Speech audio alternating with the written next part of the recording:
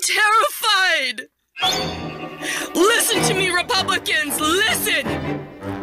You are the people in history they warned us about! They warned us about people like you! Pay attention! We're losing our democracy! Wake up! Wake up!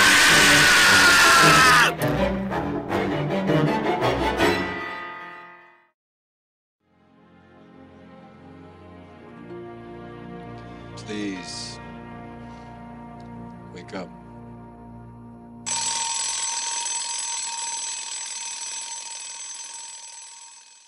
Upstairs at Froelich's, show 303, 301. The thing about it is, Ad Astra and Cowboys vs. Aliens are my benchmarks for very low standards with big budget movies filled with a lot of promise. Not even Battlefield Earth. No. I to be honest, I never watched Battlefield Earth. I tried to read the book because I wanted to know what L. Ron Hubbard was trying to say. Just give the movie a try. I mean, I enjoy it. I think the movie's incomprehensible garbage, but I like watching it because it's fucking $20 or $40 million wasted, and it's a fucking awesome piece of shit. Incomprehensible garbage again. Ad Astra. I mean, Cowboys vs. Aliens had a story, I guess, and it made more sense. So maybe it was a little better than Ad Astra. But Ad Astra, oh my god. Oh, so you're gonna love this. So I showed my buddy Face the Music. We finally caught a stream of it. Yep. Dude, he cried at the end. Oh, really? He cried. Did you see like a bitch? Did you see that that Keanu Reeves was nominated for a People's Choice Award for the movie? Really? Yeah. And I hope he wins. I don't know why Keanu, because I think really Alex was the standout, and also the daughters. But I guess they wanted to play it safe. But that's really good. It's good to hear. I could watch it again. Actually, Broman wants to show all three movies if we can find. Maybe in a couple of months they'll have like a 3-pack or something on Blu-ray or something like that. Because I'm all about physical There is a media. 3-pack coming out. Oh, good. Yeah, That's there good is to a know. 3-pack coming out. All right. So we are here. We are back. We are live. We are in. And we're going to talk about Don Coscarelli. Just watched the movies over the weekend. I rewatched the movies over the weekend. Phantasm and Bubba Ho-Tep. Now, Don Coscarelli is a Libyan-born filmmaker. He's from Libya, but I'm assuming with that last name, he's got to be Italiano. You know what I'm saying? Oh, of course. Italiano for it's passion. kind of like Bruce Willis. He's born in Germany, but, grew But up he's a here. Philly boy. Yeah, and Don Coscarelli has this distinction of creating 3 iconic pieces of horror cinema over the course of 3 decades. Phantasm in 1979, you have Beastmaster in 1983, and you have Bubba Ho-Tep in 2002. Unfortunately, the 90s weren't too kind. I guess not. Well, he did do the Phantasm sequels, but I only know Phantasm 2 got a major motion picture release because I remember seeing commercials on television for it. And then it flopped. With a music video, too. There was a music video attached to Phantasm 2. Universal wanted their franchise. Like every studio had a franchise at that point. Yeah. Like how New Line had Freddy, Paramount had Jason. And this was before The Mummy. And now they got, United Artists has Chucky. We need our own thing here. So that's where they said, let's do Phantasm. And then it underperformed because they didn't, think about it too hard. Maybe they didn't market right. Yeah, that's true. But Phantasm was a movie that cost like $300,000, which was around like what Halloween cost back a year before. Made $12 million. It was an enormous hit on that very little budget. Nothing else that Coscarelli did even approached that. Beastmaster wasn't even a huge hit when it came out. It became a hit on rotation and cable because it was on cable constantly. It was on TBS and HBO consistently. Oh, TBS too. Yeah, they totally. And then that inspired sequels too. So they were really kind of catering to a fringe, like cult thing with the movies that he made. And even then, after Bubba Ho-Tep, which again didn't really make any money, but it was a big cult hit because it was Coscarelli and Bruce Campbell, they were talking about doing a sequel to Bubba Ho-Tep. How could you do it without Bruce? Well, you'd have to have Bruce. Bruce Campbell was trying to get the ball rolling on it, but again, nobody wants to invest in it for some reason. But again, the movie is pretty definitive in as far as how it ends. Oh yeah, I mean, I don't want to spoil it, but oh my God. We will talk about it. I do have we'll to talk tell about it. Before we even launch into Phantasm, I forgot how depressing Bubba Ho-Tep was when I first saw it. I thought it was great. It was wonderful and everything. But then I watched it again. I was like, Jesus, this is depressing because it's all about old people and all that. But we'll get to that when we get to it.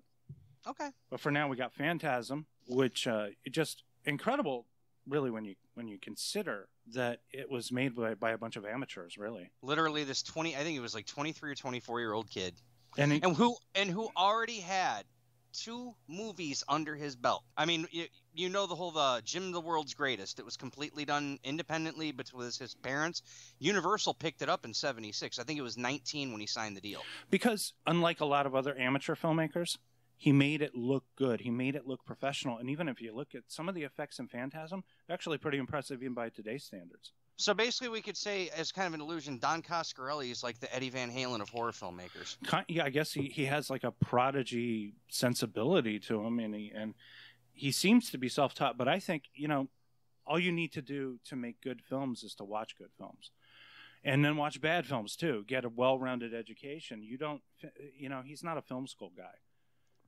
Not at all. Because they didn't really have film school wasn't a glamorous thing back then. It was the era of the filmmaker for a couple more years after that, but still, he just had this ability to be able to light. And I think it's about the lighting more than anything. He did shoot on 35 millimeter because you can tell it just looks really good. It looks so clean. The one I watched is not the one I first watched when I watched it on the Sci-Fi Channel. The one I watched on Sci-Fi Channel was kind of beat up looking. This one was really clean. Yeah. It's still, the movie doesn't make any damn sense to me whatsoever because... You see, it doesn't make sense to you. It makes sense to me. I mean, okay, you find out more in the second movie, but the movie, for the most part, makes sense to me. Now, I will not lie to you. The ending, for a few years, confused me, but then I finally understood it. Well, it's like, okay, we start off with, we got a pre-credit sequence where some guy's doing this girl in the cemetery and then she fucking stabs him to death. Turns out to be this guy's friend and his little brother. And they go to the funeral or something. They see a bunch of weird shit involving the tall man, Angus Scrimm, who, that isn't his real name because he was in that movie that you just mentioned, Jim the World's Greatest. I think it's like James Rory Guy or something like that. Is he Scottish in real life or? No, he's American. He's just an American dude. He just sort of looks Scottish, I guess. Yeah, he's got that build about him. But they gave him the name Angus Scrimm, I guess, so that he could have a residence and people wouldn't go psycho and think that he was the tall guy. I mean, okay, but you take his given name, you want to put that above a marquee as the tall man. Angus Scrimm has more of that good stage namey, I'm Angus scary motherfucker Scrimm feel to it. Yeah, exactly. It sounds like Bela Lugosi or Boris Karloff or something like that. Yeah, it sounds like one of those names. Or Kane Hodder, Yeah. Now you seen that's just go Kane Hodder. It's his real fucking name too. That's what I love about it. So I was asking you before, is this about alternate dimensions? Because they go into this this mortuary or this mausoleum. Mausoleum. Yes, I want to keep saying mausoleum. But they go in there, and it's just the way it's decorated, the production design too. It's just fantastic. It looks so clean, and also there's a very timeless quality to it too, as well. Even though it's kind of got some fun stuff in there that you would only find maybe in 70s filmmaking, especially when you have Reggie Bannister, the guy with the ponytail and he's bald and everything, but he plays the guitar. And Reggie Bannister also pops up in Bubba Ho-Tep, and I think he also pops up in Beastmaster. He must be Coscarelli's kind of Bruce Campbell guy. He is. Sort of shows up and everything. He pops up in everything. I need to find him and John dies at the end, though. He's in it. I believe he is in it. Okay, I need to find him. I saw his name in the Wikipedia, and I really do want to see John dies at the end because it's got one of my favorite actors ever, Paul Giamatti, in it, and that's just really awesome too. On top of that, but it's really disappointing to me because Coscarelli is so talented. I mean, he is so much more head above every other filmmaker out there working, and it doesn't seem like he works enough. Because he only does the projects that he wants to do, and he doesn't like playing with the studio system. There's also maybe the fact that he made Phantasm, and it became a big hit. Maybe it set him up financially for life, so he doesn't... It's not like he has to, make movies for food. But the thing is, I think with almost every movie that he's made, save for a couple, anything he's done recently, he's had to secure outside financing. But I know Beastmaster, that was set up at MGM, so they financed that. Yeah. What was the other one? That's sort of left field too. I mean, that's a left field movie for him because you would assume you would assume that he would just continue doing horror, and even Bubba Ho-Tep isn't really straight up horror. It's more of a kind of a comedy horror. Yeah, I mean, dude, Coscarelli, let's see, he knew he was never going to be one of them big studio filmmakers. He wanted to do his own thing. He was smart. He looked at what others tried to do. They failed. He's like, I'm just going to do my own thing. I guess, but the thing is, I mean, like, he's just as talented, I mean, as John Carpenter. It has, Phantasm has a distinctly John Carpenter vibe to it, too. The music is very Carpenter as well. Yes. So you're looking at it and you're thinking, oh, Halloween, or you're thinking Prince of Darkness, things like that. You know, it's or the theme to The Exorcist, even. Yeah. It's and also a lot of Dario Argento. You know, Dario Argento has his own band, the Goblins, and their music sounds a lot like the music from Phantasm. This Phantasm isn't gory though per se. It's more, I don't know. It's more like subliminal. It's science fiction. It feels like science fiction with all of the weird stuff going on. Yeah, it's what is it? It's science fiction disguised as horror. So what's the idea here? What are we doing? Are we killing people, and then are we? That's what they're basically doing. Like they're killing people, and then after the funeral, you send the body to an alternate dimension where it becomes squished down and becomes your slave and does your bidding. Yeah, so that's why there are these canisters in this room with the two poles there. You know, the thing that Reggie says, yeah, it looks like a tuning fork or something. Yep. Puts his hands on them or something. And then there's like a doorway that passes through that into another dimension. But right next to that are these canisters, and the guy, who is it, Jody? Jody. He looks inside one of them and he says, "They're all dwarves," which is like the weirdest thing. It's the weirdest observation to make when you're looking at a canister. So we have canisters of slave dwarfs or something like that. Yeah, and he needs them for his alternate dimension, and they never say what it's for. But the only thing you know is that this alien took on the guise of someone who lived in the town, apparently, because you find out that the character of the tall man, he lived there for years and everything like that. Yeah. So this alien just took on the facade of a funeral home director, basically. Oh, and there's two commonalities between this and Bubba Ho-Tep, and that is these enormous insects that attack people. Isn't that weird? I mean, first he chops off the tall man's finger, puts it in a box, and then he opens the box, and there's a big fucking fly in there or something. Yeah, and didn't you ever know, dude, that fly was too big for the fucking box.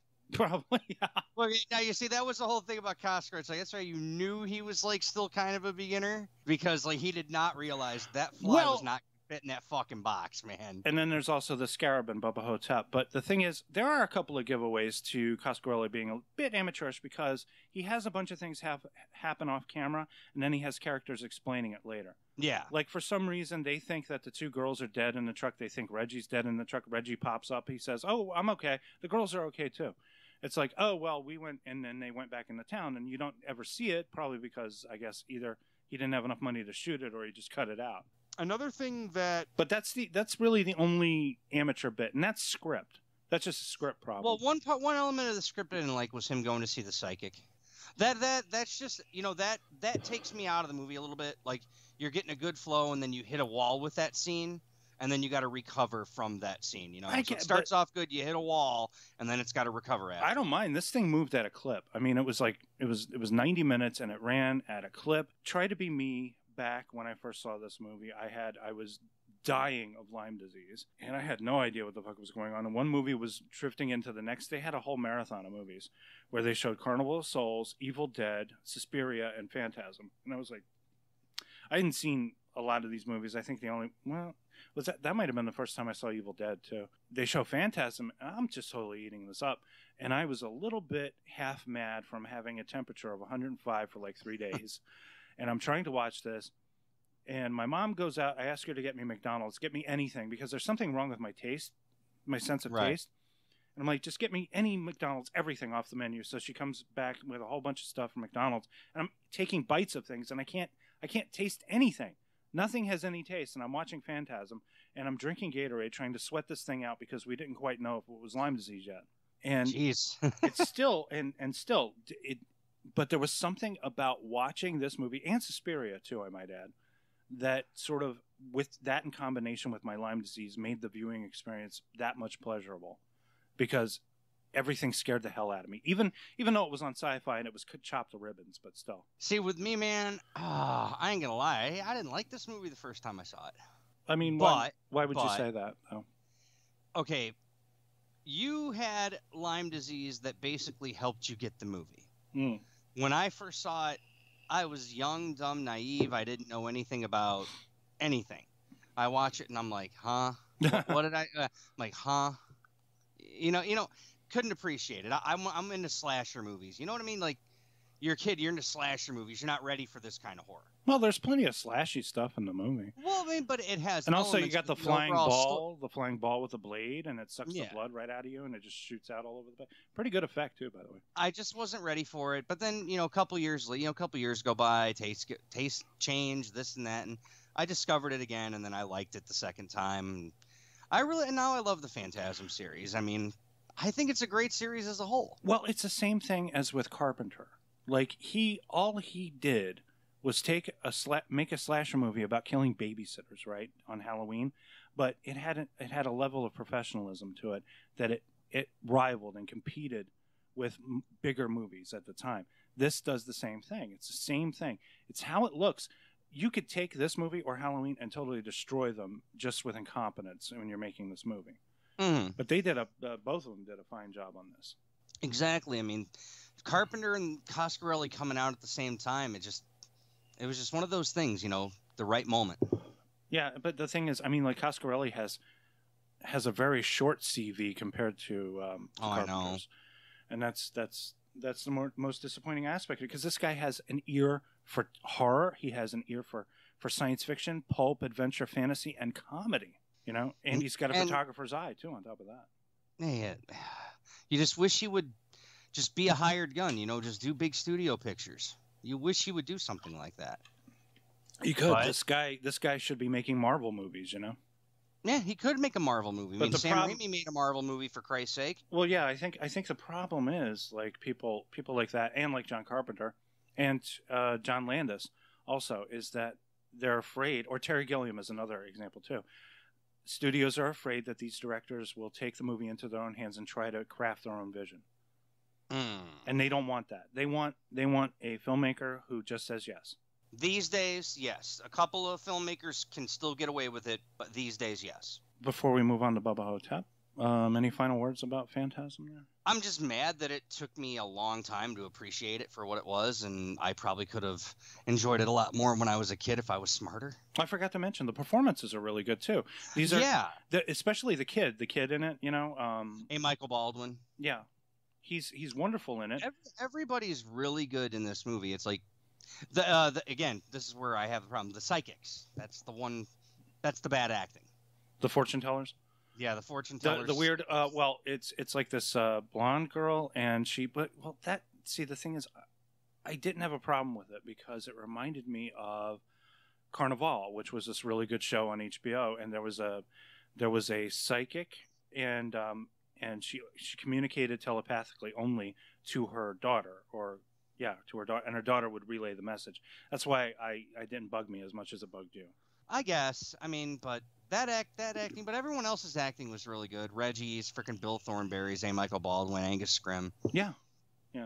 For all intents and purposes, people who were damn near in their first movies, working for no money, with no studio or nothing, they all did an amazing job. That's because, you know what? I bet you Coscarelli, he did it guerrilla style. I don't even know if he got permits. He was just like, I got a camera, I wrote a script. Let's get out there. Let's make a horror movie. Kind of like what Sam Raimi did with Evil Dead, the first one.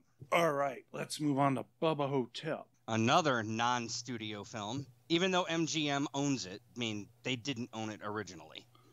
This one was, it was a small movie. I mean, it had $1 million budget, but again, $1 million in 2002 is probably equivalent to $300,000 in 1979. So it's still kind of a no money movie. And also, I mean, like the location, the primary location looks like very much like the primary location from Phantasm. If it isn't already, maybe it's Don Coscarelli's house for all we know. Well, knowing him, I know he has a lot of friends in the business, so he probably found an abandoned hospital someplace and he shot it there, and it probably didn't cost him anything to rent the property. Right. Now this is the pairing that you always wished for, where you had like Don Coscarelli directing and Bruce Campbell, of all people, playing Elvis. And Bruce Campbell really does a fantastic job. This is actually, there's a lot about Bubba Ho-Tep. There's a lot of stuff in there that's obviously, it gets a hard R. But the dialogue and the storyline which comes from a short story by Joe R. Lansdale, who I know because I have a book, and it's probably down in the basement, but it's a bunch of short stories around the character of Batman and Bruce Wayne, and they're written by famous writers, among them Stephen King and people like that. I think maybe even Clive Barker, but there's a story in there by Joe R. Lansdale as well, and he wrote part of this for this. I think it was an anthology of Batman stories. It's a really good one, though. It's a really good collection of stories from really good writers who just, I guess, screwing around writing a story about Batman, and it gets published in this collection. But it is a lot of fun. And in this, okay, we have to... There's a couple of suppositions here. There's a couple of ideas that need to be advanced about Bubba Ho-Tep. Okay. And the idea is that Elvis Presley never died, that he switched places with an Elvis impersonator and pretended to be that Elvis impersonator and signed all his holdings to the Elvis impersonator. And he goes into this old folks' home, and everybody thinks that he's this guy. But you have to believe that he's Elvis Presley. And the thing is, I do. I believe it too. Yeah. And also the guy who plays the Elvis impersonator is played by Bruce Campbell. So in much younger makeup. Yeah. They did a fantastic job of the makeup on him. And he's supposed to be playing a guy much older than he actually is. And then you have Ossie Davis, who is his friend, who says he's John F. Kennedy. And they dyed him black. They patched him up after the assassination, and then they just left him in the old folks' home. And they're a team in this because this is... I don't quite know. You know what it kind of reminds me of is Exorcist 3. Remember how in Exorcist 3 we spend a little bit of time in a mental institution where possessed people are just running around and they're also climbing around on the ceilings and stuff? It's very weird in that way. No one seems to be noticing, though. These people are just dropping dead, and they're dropping dead, and there's this beetle or scarab, this enormous scarab that's terrorizing people and trying to kill them and all this stuff. And they're dropping dead of heart attacks or something that can be easily explainable by the fact that they're old. Because he's an old mummy that needs old people. Yeah, apparently. It has a Phantasm feel to it, too, in that way. Even the way it's shot visually, it has the same kind of visual characteristics as Phantasm. Just probably with better sound, I would say. Probably with, Dolby Surround and all that stuff. Oh, yeah. I mean, obviously not multi-channel. And a lot more visual effects, too. Visual effects, got a lot of them practical, looking really good. Well, that's because, he knows K&B. That's right. He called in favors. They worked on it for him, I think, for cheap or for free. No, they probably got paid. They got paid something. Somebody got paid for this. They had to have been. But it's interesting. Did you notice the production company? What was that? Silver Sphere Corporation. That's the name of the company that produced the movie. AKA just Don Coscarelli. So it was just kind of like, I guess it was shot as a negative pickup and then bought later. So, but at $1 million, they probably got their money back and then some. The only problem is it wasn't released in that many theaters. But the thing is, I had heard about this movie. Yeah, because it had that. I heard of it on video. I didn't hear of it in the theater or in Fango. I heard about it because I saw a couple of commercials on television because it played like, Sci-Fi Channel and stuff like that. So they would run commercials for Bubba Ho-Tep on the Sci-Fi Channel, and you'd be like, well, it's Bruce Campbell and everything. And it seems to almost make complete sense to see Bruce Campbell dressed up as Elvis. And then kind of doing a more competent version, I guess, of Ash. Except he's Ash, but he's Elvis, and Elvis he's smart. He's smarter than Ash. But he's just old, so he has a crippling handicap about him, but still great physical acting all the way around. Yeah, because he was only like 44 around that time, so he was still pretty young when he did that role. Yeah, I guess. Yeah. So he got, you could believe him as an old guy, but then he had some physicality to him when you needed it. He did a great job. It's kind of unfortunate that you don't get to hear any Elvis, because Elvis would have been awesome in this movie to hear. Yeah, they said, I read up on that, like there's no way. There was no way they were going to license any Elvis songs. They couldn't do that. I love Ossie Davis in this movie. Ossie Davis is incredible. He's wonderful. He's not Jack Kennedy. He's not. He's not, but he's got crazy stories. And the thing is, he's kind of I guess he's a conspiracy nut. Call him that, because he insists on being called Mr. President, There's like this, because he's like passed out or asleep, and and Elvis goes up to him and goes, Jack, and he goes, Mr. President, and then he gets up you know. But then all of a sudden when he gets up, he doesn't know who Elvis is again. So he calls him Sebastian a little bit, and then he calls him, and then he says the king, you know, and he calls him Elvis. When I first saw the movie, I really loved it. I thought it was great. And then I watched it again, and then I got depressed because I'm getting old. So I'm looking at this, and he's talking about how his dick doesn't work anymore, and there's a weird growth on it, and how he has cancer, and nobody's telling him, and he can't do anything. And this nurse is like, I don't know what she's doing. Is she like stimulating him or something? Oh, she's rubbing the goop on that growth on the head of his dick. Yeah, and it's just like, what? That scene goes on for a little too long, but it's totally for exposition, so I'll forgive it. You know what I can't forgive? The really good sound effects. There are too many really good sound effects. There's a lot of stuff. Yeah. and it's just like, oh God. You know, sound effects can be a wonderful thing, but if you overdo it, I forget. That whole scene was overdone, though. I was thinking about the prequel, the Thing prequel. I watched that yesterday. Too many sound effects. Too much scuttling, too much stuff going on. You wouldn't and again, if you wouldn't have had all that fucking CGI, you wouldn't have had all them extra sound effects. Yeah. If it would have been practical like it was supposed to be, or like it was shot, then it wouldn't have been so bad. That is what we'll be talking about next time on the show, is we'll be talking about the Carpenter thing, the prequel thing, and the Hateful Eight. Because there are parallels. There are parallels. Tarantino is on record saying that the Hateful Eight is homage to the Thing. So there you go. And also uses some of Ennio Morricone's songs on that. And it also has Kurt fucking Russell. And Kurt Russell. We're going to find out who's who. So back to Bubba Ho-Tep. They figure out that this mummy needs to be killed. I don't know where they came up with the idea, though, to douse it and set it on fire. They got that from the book. They said, they figured out. They go, hey, from what I understand, if you burn it, it goes away. But it's the movie has this weird kind of vibe of folk storytelling or something, because a lot of it seems like bullshit. Like Elvis is looking at a stall in the bathroom, and apparently there's some graffiti there that was written by the mummy. Yeah, and that's so. I mean, dude. And that's the title of the episode too. Why would a mummy do that? Why would a mummy do that? It's like, well, it's the title of the episode as well.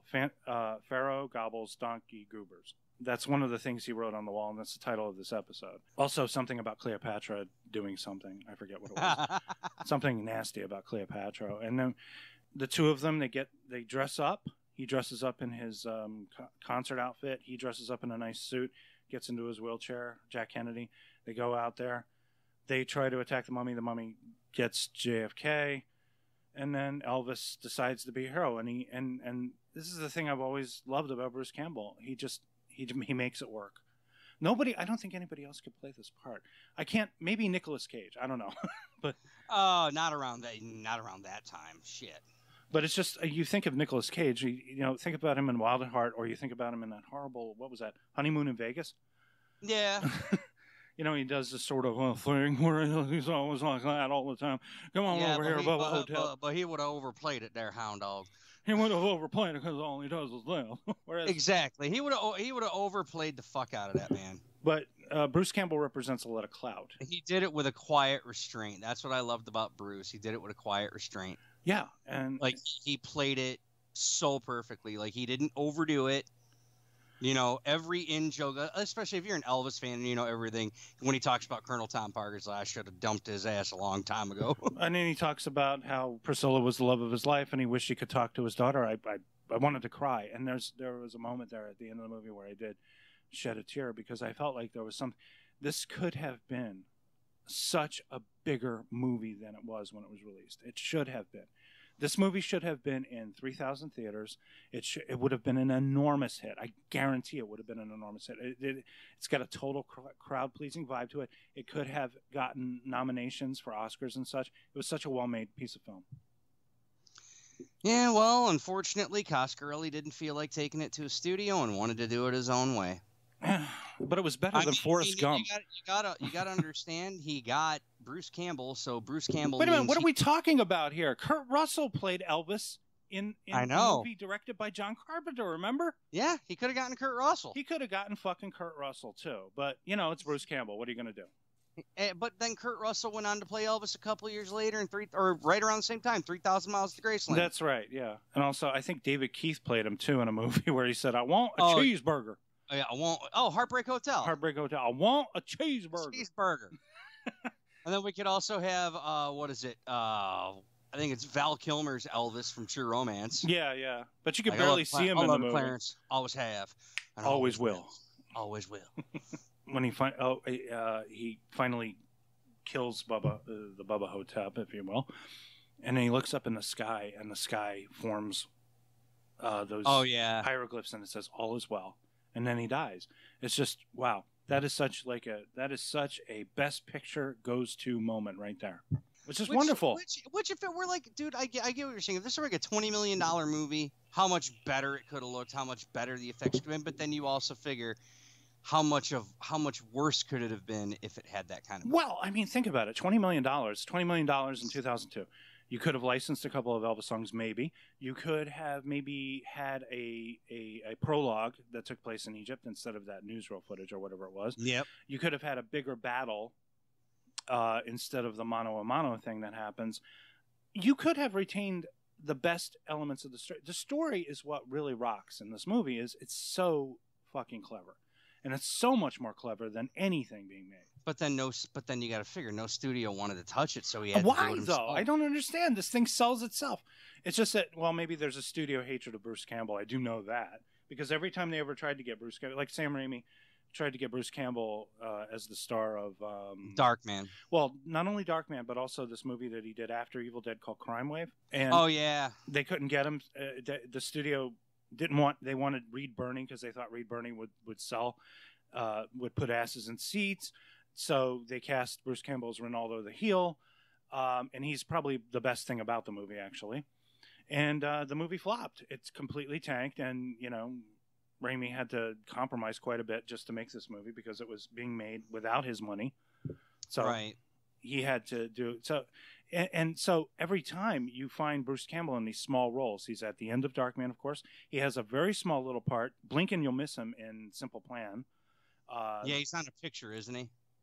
I don't even know if he's in a picture. He might be like in a wide shot somewhere running away in the snow. And then he has a very small part in Spider-Man and in Spider-Man 2. And in Spider-Man 3. Yeah. And he just sort of... And he pops up in Coen Brothers movies too. Remember he was in that stupid... Hudsucker Proxy. Well, yeah, he was in Hudsucker Proxy, kind of a bigger part, but he was in Fargo too, in a soap opera that the bad guys were watching. Yeah. Remember? Mm-hmm. I mean, that's brilliant. I mean, but you put Bruce Campbell, you try to get him anywhere you can. The only time they ever accepted him in a major role was in Army of Darkness. Yeah, but that was De Laurentiis' money. Yeah. But nobody said, well, no, you can't have... Well, actually, no, I think they did try to replace Bruce Campbell, but Raimi backed him up. It was like, no, this is Ash. You can't do that. He's such a great hero. And this is why Coscarelli's smart. He doesn't like playing with the studio systems. He doesn't want to. I guess, but he could do so much. He could do so much if he was with the right people, Well, I mean, the one reason I know he doesn't want to is because, the only movie he doesn't own is Phantasm 2. That is the only thing he's made that doesn't belong to him. That's owned outright by Universal? 100% by Universal. They will never give it back to him. It got really... you know what? The thing is, I did try to watch Phantasm 2. I got the feeling that it was chopped severely. Mm-hmm. It was. There is a director's cut out there. And they basically locked him out of the editing room, and they added like a bunch of stuff that he didn't want added. Yeah, and he fought for a Michael Baldwin, but then he couldn't get him. That's why his role was replaced. Well, that's why didn't they kind of move everything around? Didn't they move it up a little bit, like in years? Well, yeah, because they had to, because it was like a coma thing. Well, what did they have James LaGrosse playing his part? Yeah, James LaGrosse played Mike. Yeah, a very young James LaGrosse, I might add. Yeah, it was like one of his first roles, I think. I mean, and then, oh, man. I mean, that's the one thing I hate about it's like, while Phantasm 2 on a technical level is a very well-made film. It looks like, that looks like Coscarelli's signature style. He knows how to do it. He knows how to do it so professionally. That's why when you look at Beastmaster is very cheesy, but it's very well made. And also, Tanya Roberts, get the fuck out of here, all right? Yeah, there you go, man. I mean, I love Tanya Roberts. My wife hates her, but, she hates that voice. But she was also in Sheena and everything. But it was Tanya Roberts was like one of the most beautiful women of her time back in the 80s, Still is, as far as I'm concerned. Oh, yeah, damn right. She looks really good for her. She's in her 60s now. Jesus Christ. I remember she was on that 70s show as well, but people said she was hot.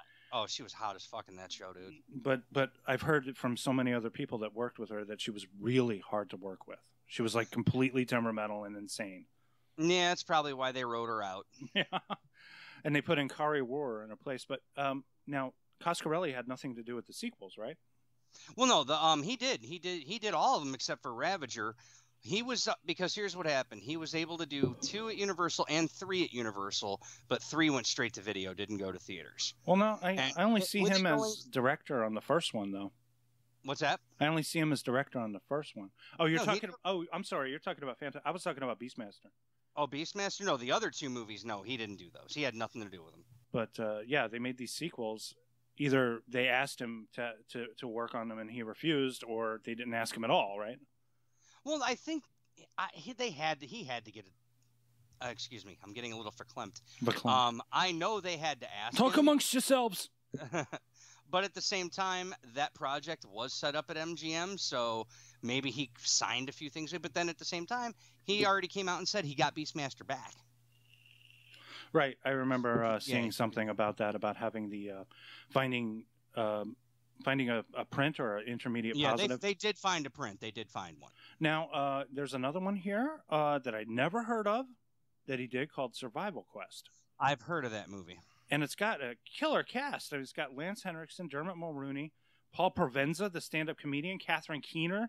This is ridiculous. Of course, Reggie Bannister. And I think that one he had set up at MGM, either that or they distributed. I don't know anything about this movie. I have no idea what it's about.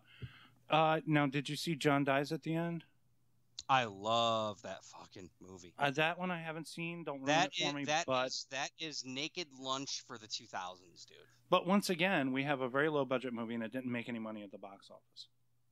No, didn't make any money. But you know what? It made its money on home video. They did this knowing it was going to find its audience on home video. Oh, that's good. They did it for cheap. But another good cast, because you got Paul Giamatti, you got Clancy Brown, you got Doug Jones, and you got Daniel Roebuck. Doug Jones is, he was the guy who was in that fucking fish fucking movie, and he's on Star Trek Discovery. He was the fish that gets fucked. I know. I prefer to think of him in Hellboy, okay? Yeah, he was in Hellboy. Was that that was the original Hellboy. Yeah, Hellboy 1 and 2. Yeah, he was also in Mimic. Ooh, man, that was back when Guillermo made good movies. Jeez, man. I'm sorry, dude. I haven't seen I'm sorry. I have no emotional stake in fish fucking. Okay? I am not into weird, deaf chicks with great asses who masturbate in bathtubs and have sex with fish. And movies like this win Best Picture, people. Yes, that movie won Best Picture. She has an egg timer. She masturbates in a bathtub. She's got a great ass, and she fucks a fish. The Best Picture of the year. So basically, you feel about that as much as I do about Bill Paxton in a mesh shirt and leather pants. You turned into a freak. and the Oscar goes to Boxing Helena. All right. Well, what do you say we wrap this puppy?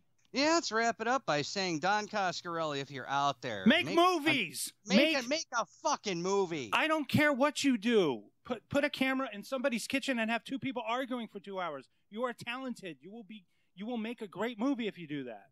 It's like, dude, just get fucking Bill Thornbury, Reggie Bannister, Bruce Campbell, and A. Michael Baldwin all up in a room and fucking have it out for 3 hours. Have them do a circle jerk. We will pay to see it.